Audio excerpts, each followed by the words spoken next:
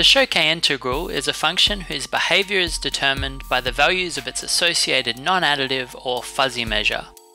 In our introductory video, we gave an interpretation of the fuzzy measure's values as the relative output of workers when working in different teams. However, we could have any number of situations and interpretations that would be applicable. In fact, wherever we have multiple inputs that we want to aggregate into a single output, and where we could reasonably expect those inputs to have a positive effect on the output. Here we address the problem of determining those fuzzy measure weights from collected data. Let's assume again that our context is worker production in a factory where everyone starts at 9 AM and then leaves once their shift is over. This time, we don't actually know how productive each of the workers is, but the factory manager gives us a nice big historical data set showing the shift lengths and total production each day. So from this data, the question is, what are the values associated with a Choquet integral model that closely approximates this data set? In answering this question, we need to decide how we want to quantify the term closely.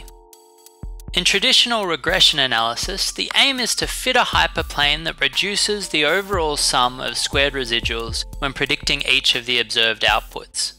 In addition to us fitting a function with more unknown parameters, we have some additional constraints that we need to account for in order to ensure the values we obtain in the end are consistent with the definition of a fuzzy measure.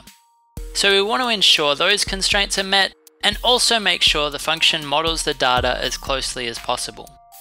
While this can be done using the squared residuals as the objective, what we'll present here is one approach that solves a linear program that minimizes the absolute residuals. This objective is usually referred to as least absolute deviation. We employ a few neat little tricks to achieve this. First, we'll consider an additional but equivalent form of the Choquet integral that represents the weights in what's called Mobius representation. These values will be the same whenever we consider a single worker, but then as we consider larger groups, we have an equation which is roughly interpreted as the marginal contribution of that subgroup or some measure of interaction. We'll see later that this will allow us to look at some simplifying approaches. The data set is then transformed from this format, 3 inputs and 1 output, to this format, where we create columns representing the minimum input of each of the coalitions. These are the values we'd use when calculating the function output in Mobius representation, and we can see that we're now looking for a hyperplane in terms of this extended space. This ends up giving us a set of data constraints. We then need to transform the objective, which at the moment uses absolute values, to a sum of unrestricted variables. We do this by splitting each residual into 2 values, its positive and negative parts.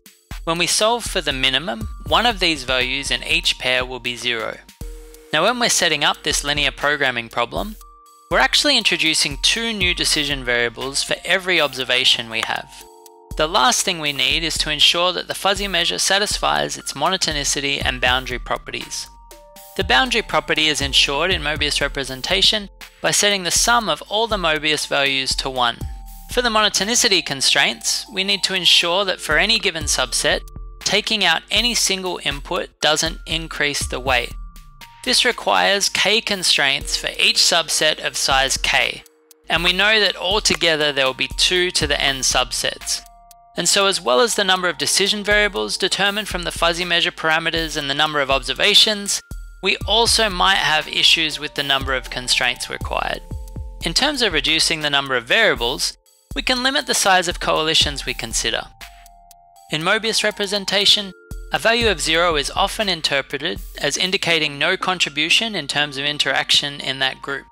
And so simply leaving groups out of our problem just means that we're only accounting for interaction in smaller groups. Using a linear solver, we obtain the Mobius weights that minimize the least absolute deviations, which we can then turn back into our standard format. From this, we can read from our model the productivity of each team. It's worth noting that sometimes it's possible for very similar outputs to be obtained from quite different fuzzy measures, so some caution is required when drawing conclusions. As well as analysing the existing data we have, the same model can also be used to make predictions, so that in this case we could forecast the productivity depending on the worker's schedule. For larger problems, making inferences from the many coalitions might become a bit daunting. Unfortunately, there are a number of interpretation calculations available, such as the Shapley value indices, which estimate the average importance of each input, or interaction indices, which can evaluate the average importance of coalitions. Of course, it doesn't have to be workers. Our variables could be school subjects, and we have a database of student scores.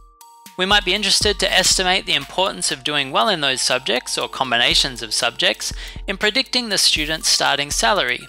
Or we could be looking at how evaluations from experts might predict some overall evaluation. Regardless, we now have a tool so that as long as we have access to some observed data, we can practically apply the Choquet integral and use it for analysis or to make predictions.